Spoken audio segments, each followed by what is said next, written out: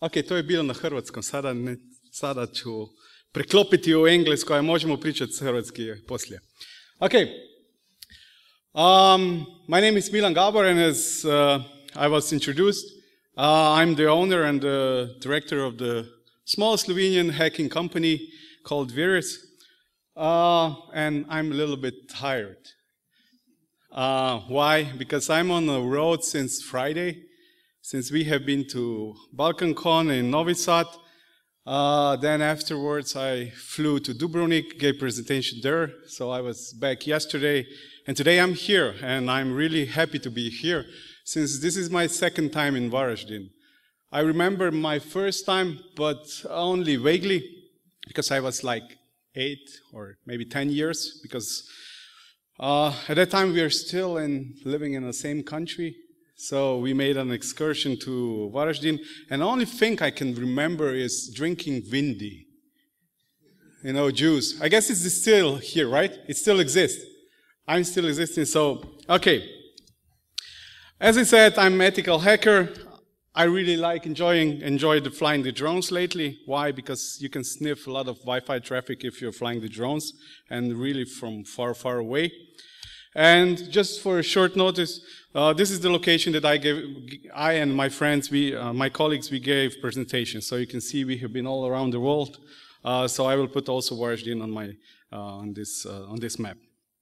Okay, so we're gonna be playing a little bit with the Wi-Fi packets. So if you want to see your Wi-Fi packets, don't turn off your Wi-Fi. Because in Slovenia I have really bad reputation. So if everybody sees me, you know, the first thing he does, you know, it's like, turn off Wi-Fi. Why? Because it's really a lot of fun, and you don't have to touch any people, you just touch their Wi-Fi packets. So if you want to see, but even if you do it, I already scan some Wi-Fi packets that your device have been sending out, so we still will have some fun, but we will do it. Otherwise, we can do it in real time. So what's the agenda for today? This is it. So if somebody knows how to, let's say, read SQL, it's going to be like something like this. So we will be inserting something, selecting something, and creating a views. So why it's visualization of the data so important? Because our eyes are really good at spotting the patterns, and it's our eyes and our mind. It's made so that it's really easy to notice really strange patterns and get some crazy ideas. So where is the solution? And what is the problem? Today I will be showing you how to use the big data in really simple way on 2 different cases. One is the Wi-Fi packets. Why? Because if you're scanning a lot of Wi-Fi, you can get a large amount of data, and if you need to see what's actually there, the big data analyzing is really helping. And some other way, in some other cases, which are not, let's say, more as ethical hacking, but maybe in incident response, if you need to analyze, really quickly analyze and dig deeper into some kind of Apache logs. So I'm going to be showing this in two ways, how to be really quick and really effective and really getting to the problems. First, if we play with a Wi-Fi packet, so this is a kind of Wi-Fi spectrum. So let me ask you a question. When was the last time you have seen your Wi-Fi packet? Has anybody seen his Wi-Fi packet lately? Sorry? 2 minutes on the screen. Yeah, 2 minutes on the screen, okay. But who's scanning the Wi-Fi networks? Who's doing this hacking stuff? One hand. And nobody else? So you might. Yeah, it's measuring. Yeah, it's you know, it's point of view. So you're saying. So if you're scanning, normally you see like this, right? If you use some hacking tools, you're stuck at the terminal window. And if you're using aircrack programs from aircrack family, you're normally stuck at this. You know. So, but with this, if you have really let's say busy Wi-Fi networks, with this your screen even gets too small to see that. So, but wouldn't it be nice to have something like this? So you transfer from this to this. Is it better? What do you think? Which one would you prefer? This one? Who's for this one? Oh, real hackers. For this one? Nobody. Okay, I finished my talk then. Have a nice time. Have a nice day. No, really. But why the big data? Because if you're scanning the packets and if you're saving them to somewhere, you know, in real quick time, you get a lot of data. You know, so that's why it's big data, and it's really matters. It's not the size, you know, because normally it says, well, size matters. Well, it matters in some cases, but it's even more important with big data how it's to use it. So I will show you how it really can be done. So in the reality, we have just this normally. There is some tool, if you're trying to Google from Vivek Ramachandran, he has something, but he's using SQL database and some kind of tool, but it's not that sexy. And if you want to play with this big data, definitely, since I'm not programmer anymore, I've been developing for 7 years before hacking my hacking life. We want to do this without any programming, so without writing any line of code. So what do you think? Is that possible? Yeah, okay, so I will show you. But first, where do we start? What do we need if we want to get some nice diagrams? First of all, you of course need hardware and a software. It's a perfect combination, but since we are at the security conference, I guess you already know that. So let's start with the hardware. You know, definitely, who owns Alpha card, Wi-Fi? 1, 2, 3, 4, 5, 6, 7. Okay, great. Why it's Alpha card? Well, because it has a pretty, let's say, powerful thing. But you can also use some other cards. But you have to take care that it's the right chipset. Definitely, you need a USB cable. If you're, let's say, sniffing like I am, you especially need a long Wi-Fi cable, USB cable, and you need a power and you need a big screen. Why? Because if you want to visualize all this data, if you have some kind of small screen, you won't see almost everything. Then, on the other side, you need a software. So it doesn't matter if you're Linux, Windows, Mac, fan, whatever. But if you're going to some kind of exotic, let's say, platforms like Raspberry Pi, you might run into some kind of challenges, especially with one part of the software, and sometimes you need to compile a little bit by yourself, but you don't have to change any of the code. So we have a hardware, we have a software, and then we need to set up the environment that actually gets into that you will, all this data scanned into the environment and you get the data. So another two things. So let's start with the building blocks. The first one is actually Elk Stack. Who has played with Elasticsearch and Kibana and some other stuff? Okay, so you know it. 3 parts. There are 3 parts of the Elk Stack. I won't go into details. I won't go into installing and configuring. But Elasticsearch is a search. It's actually a search index, Logstash, and lately this building block that's called Beats. Before it was Logstash Forwarder. It's actually the parsing log. It can be used for different manipulation of the logs. And at the end, it's, let's say, most important thing for the visualization of this data that's actually lying somewhere there. It's Kibana. So for those that haven't been playing with it, these are the some... Yeah, it's not mine. So you can have such nice graph as this. So you can visualize whatever you want. You can visualize the databases. You can visualize the Apache traffic. You can visualize the syslog. It's really simple because it has Logstash and other components. They have quite few numbers of plugins. So if you really want to analyze, for example, RSC, somebody is still on RSC? Yeah, one. So you just plug it in and you can get everything that's what is going on RSC. So as I said, First, you have somewhere Logstash server, you have an indexing engine, and you have the web interface at the end, and you have your computer. So if you want to set up an Elk stack, it's really easy. You have several good tutorials, so I won't go into the details, but once you manage to get it up and running, the next time you're going to set it up in like half an hour to 1 hour, you will have the working and running the whole stack. Of course, there is no, not only the good stuff with Elk related, but also some kind of issues. First, there is no security.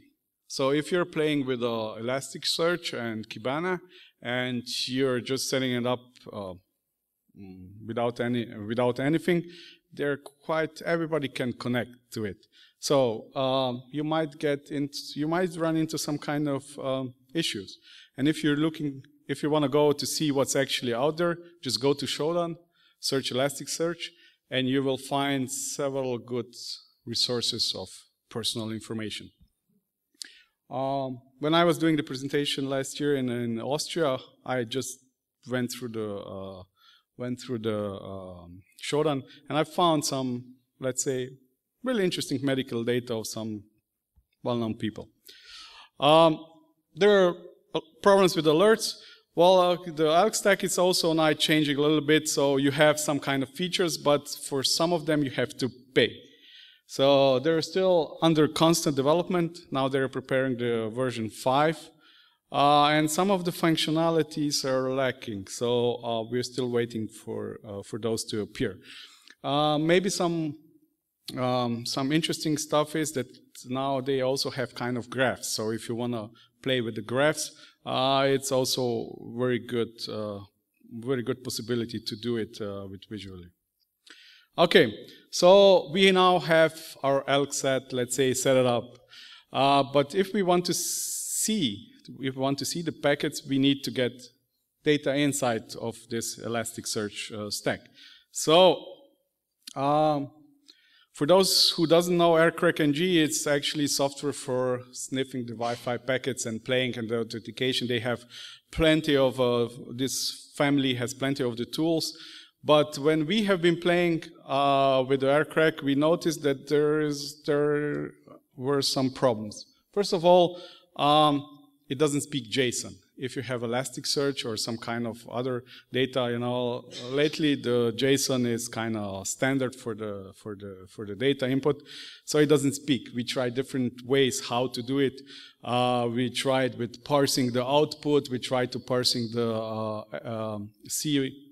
CSV files that aircrack-ng produces, but we failed at every time. So now you're going to say, well, you said no programming. You said how we should do it without programming. Well, with visualization data, you don't need programming, but for input, we need to change the code. So we tried to change the code for aircrack-ng, and we actually managed to let's say, brush up our programming skills, and we changed the source code, so it actually, aircrack-ng also spits now the JSON out. We contributed to the main branch, but I checked the latest version and they still haven't included. But at the end, I will show you the URL where you can find this patch. If somebody wants to play it, you just patch the aircrack-ng and it will spit out the JSON document. Well, when we were coding, we also notified that there are some kind of colors. You don't see it, but the presentation is going to be posted afterwards, so you can check it. We ran into some kind of other issues because there was some strange barrier in the source code. It said that it only scans like 30 probes per device. So we changed that, so we can now grab more than 100 probes for one device, what your phones are sending out. And actually, the major part was the dump write JSON method. It's actually dumping the JSON to the file or to the some other stuff. So we ended up, after coding, something like this. So we have MAC addresses when we have first time seen it. So it's actually, this is the output of the error dump program. But let's see how this one works in a real time. So as I said, you know, first, when you start, you're going to be ending something like this. You know, this is where we have been last year in May or June. You know, you get to set up the Elasticsearch. You have all the data. Everything is working. You see that data is coming real time in it. You have all parameters and everything. And now what? You know, you have the data, but now what? So we didn't have clue that time. What can we do? You know, so we started a little bit building and visualizing, and the end result of this one, it was like something like this. So this is actually the visualization of Wi-Fi traffic around us. So we built different kind of modules, since it is really easy to build it. So you can get really quick look into this kind of Wi-Fi packets that are running around us. You know, and we, as I said, we made some really quick and effective demos. So if we want to see what's actually around us, so these are the Wi-Fi's with the strongest signals. We have also kind of information who is using what kind of encryption.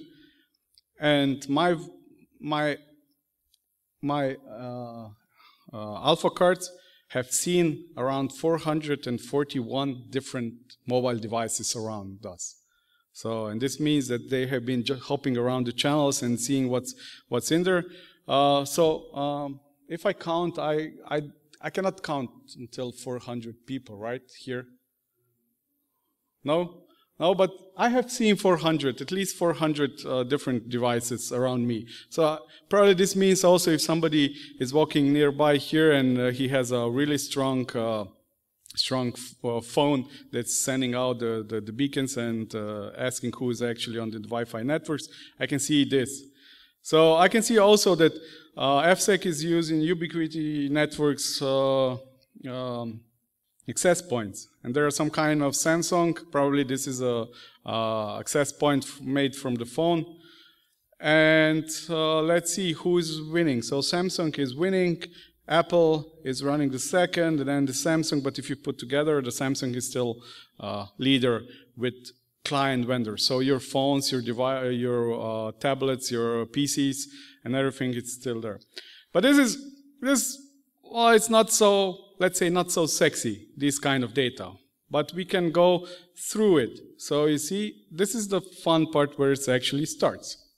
Why? Because if let me try to put this a little bit more and see if this one will work. Let me see. Why? Because here you see, who knows what Wi-Fi probes are? 10 minutes? Wi-Fi probes. Wi-Fi probes, your device are sending out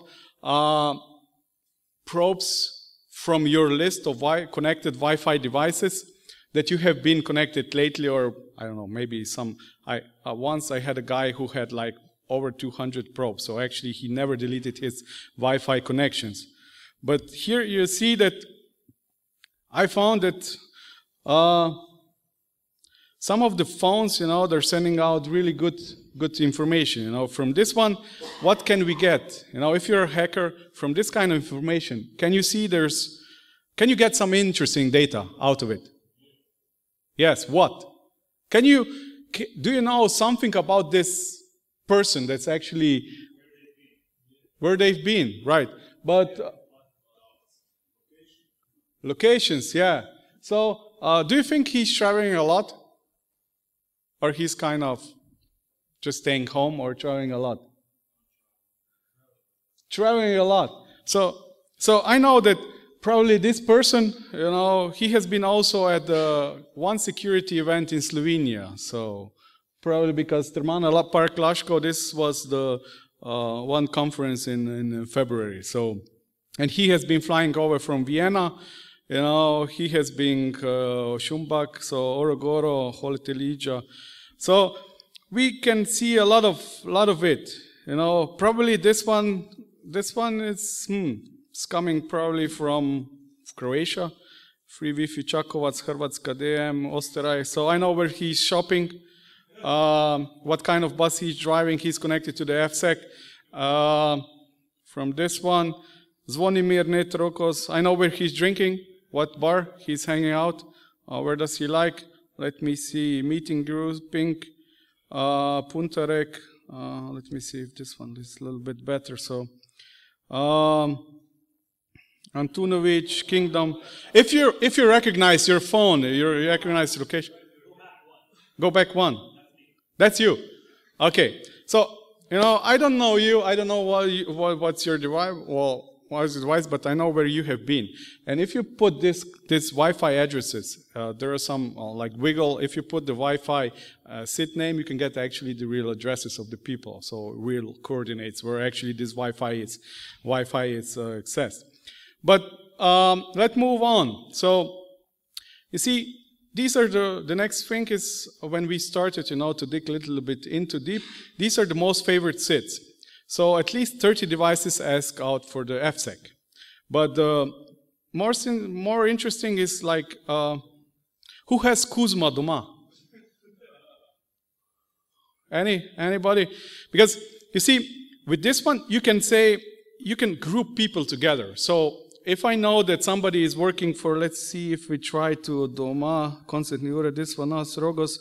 Okay, so at least 6 people, you know, FSec organizers, but maybe if we find, see, I don't know where this one is, but you see who's hanging together, so you can actually group people together. So I don't know who's belonging, but I know if I click it here, I know I will get all devices, so I know he's using the LG, he's using the Apple, actually group people to see who is hanging together with whom. So it's really nice to have something like this. Okay, so you can have another just what's going on. You see from this one, Jadranka, Jadrolinija free. I know that probably he has been to the island, you know, with a ferry, with Jadrolinija somewhere free. I know how many people are connected to the FSec, but since you're most coming from Croatia, so you're not connecting to the FSec, because I wouldn't connect to the FSec either on a security conference. So you're using your mobile operator. So that's why it's only 19 people on the FSec. So you can use it also as kind of intrusion detection. If you know that you can have maximum of 10 people, if somebody jumps to the 20 people, you know that your Wi-Fi password has been shared somewhere. So you can see who is the most active, and if it's open network, you can get there actually even the Wi-Fi IP addresses. And let's move to the last one, since my time, well, I still have some time. So this one, what do you think this one belongs? Because we have been speaking about the visualization of the data. Do you have any clue what's this? What is this?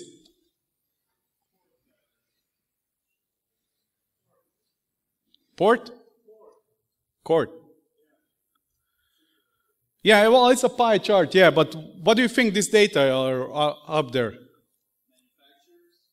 Yes? Well, let me explain it here.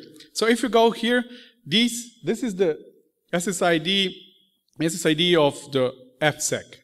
So we know the FSec is the name of SSID. Here, in this layer, we have the MAC address of the FSec. So in this layer, we have all connected clients to the FSec Wi-Fi networks. And here at the end, we have the MAC address of the phone. So actually, I know it's a Sony MAC address of the phone connected to the FSec, this Wi-Fi address. And we can do this. So Rogos is somewhere here around it. So I see also 3 clients that are connected. And also Kortneti Uret, probably somewhere here around, also connected. And these are all the clients. So I see, okay, they have what kind of devices? They have Samsung, they have Honghai, probably Samsung also, Apple. So I can do some nifty attacks if I know what kind of devices they're using.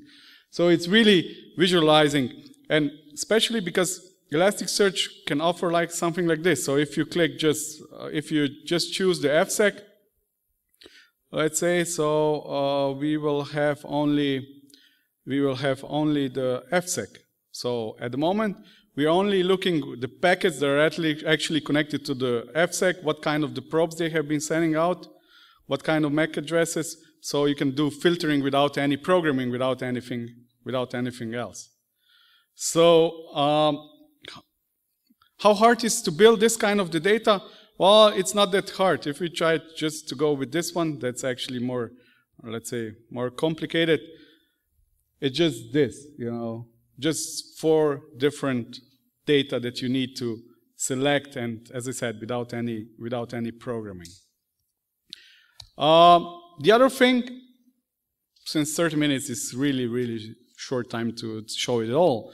The other thing is you can do it same with the Apache logs. You know, it's pretty simple configuration if you want to use it, and it can be done offline. So if you have logs, who's grabbing? Who's still grabbing the logs? Who's using grep for grep logs?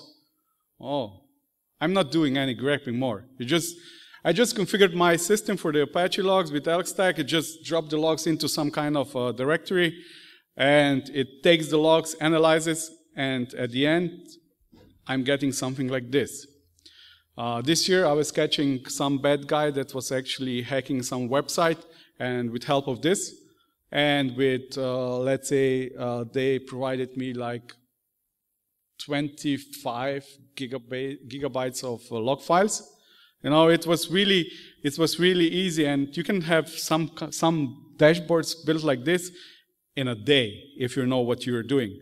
So you can just go and dive into the data. You see, okay, I know that he has been coming from this agent, from this system, and you can filter and dig into, and you can get really good results.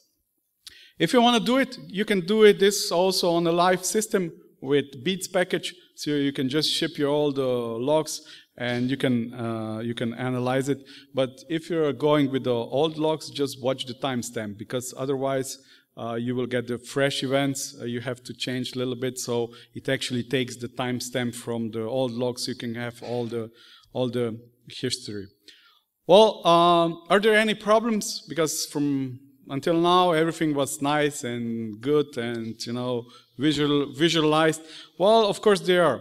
Since the elk-stack Elasticsearch, it runs Java. So, you know, Java has been really hungry regarding the memory and other resources. You can have problems, but it's not always true, because we managed to run it on a Raspberry Pi. So you can run the whole elk-stack on a Raspberry Pi. So when we are in a, let's say, working mission, you don't want to carry your notebook with you. You just carry, in one pocket you carry the battery pack, in the other pocket you carry a Raspberry Pi, in front you have 2 antennas. You might look a little bit strange, well, now in the summer, well, in the winter it's not a problem, but you can run the whole elk-stack on a Raspberry Pi without any problems. So this was the Raspberry Pi 2, but with the 3 it's even better. The only problem is that the Wi-Fi on board, it doesn't support any monitoring mode, so you still have to have some kind of Wi-Fi devices. For those who wants to play with it, you know, on our GitHub there is a patch for aircrack-ng. If you want to play with it, you want to mess with it with the Wi-Fi packets. If you want to go with the Apache logs, I still haven't managed to put the files and the configuration on it, but you can just stop me and bug me. So just to wrap up, because my time is almost up.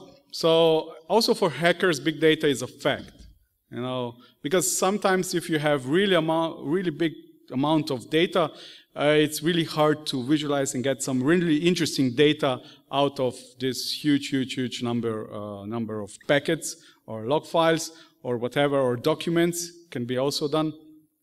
So if you're looking for something similar to analyze and to use it, definitely the Elasticsearch it's a good way, but you need to be really good at preparing the data. So if you have a bad data, your outcome is going to be also the bad one. And first and the last thing, don't give up.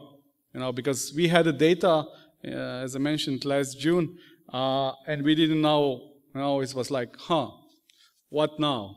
We have all this data. What now? So you shouldn't give up.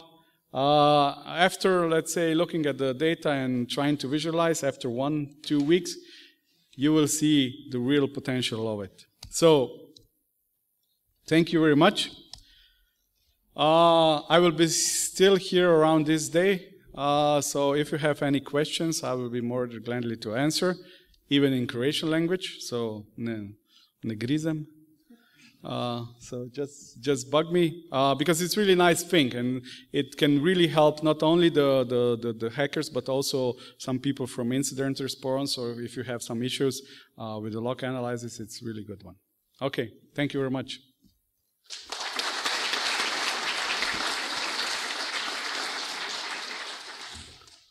No questions? Only one. Sure. Sure.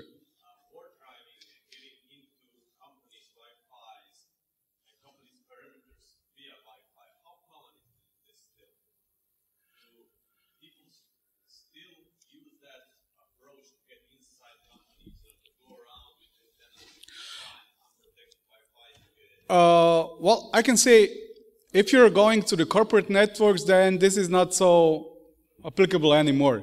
But if you're going to, because some large manufacturing, if they have, because these all devices and also some SCADA connected devices, they are still using web. But normally you cannot just walk into it. I know we have been doing last year one penetration test for one company.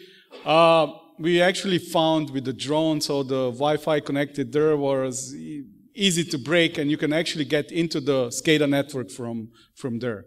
But in the corporate, so if you just park the car outside on a parking lot and try to get into their Wi-Fi, well, we didn't succeed, let's say, in last year, but we had success with getting their hash passwords, because they had not proper configured their enterprise Wi-Fi networks, because they have been accepting all kind of cert. But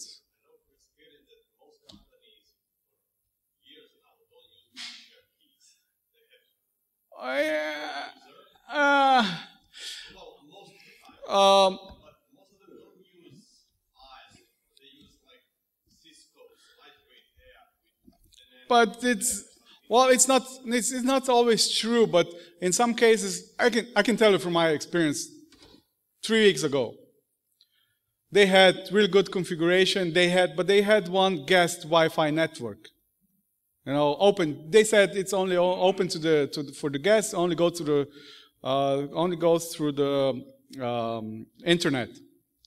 But we noticed that they're having problems with their DNS. So with the right question, we managed to get all internals, domains, and IP addresses and map their domain only with the usage of their DNS, because it was misconfigured. So normally you cannot go there, but you can get the credentials. Because also company employees, they are not always using just the corporate Wi-Fi networks, but also with the guests. So you can get the hashes. If you try to use like kind of responders, you can get their guests, their credentials or hashes. So there are still kind of attacks, but not as let's say trivial as they have been, let's say 5 years ago. But still, it's an interesting way. So, and sometimes you would be surprised what you can learn from these all, just scanning the Wi-Fi around their network. So, thanks.